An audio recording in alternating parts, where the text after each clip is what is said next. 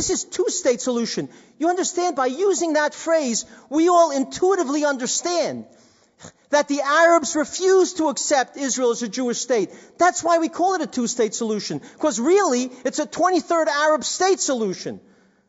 But in fact, the Arab world and the Palestinian Authority doesn't accept Israel's right to exist. They haven't since it began. They haven't since Oslo. They don't to this very day. So we must be sure that a terrorist state doesn't end up on Israel's longest border. Has any population ever been less suited for statehood?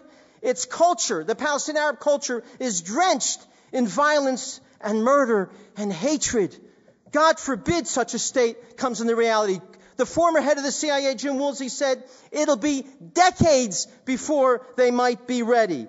And when we look at Gaza, it gives us a very good idea of what a Palestinian state will look like, with armed gangs and kidnappings and anarchy and the rest. We dare not establish such a state. And people like Dennis Ross and his associates from the beginning of Oslo said, the Palestinian and Arafat don't comply with Oslo, we're going to stop that process forthwith.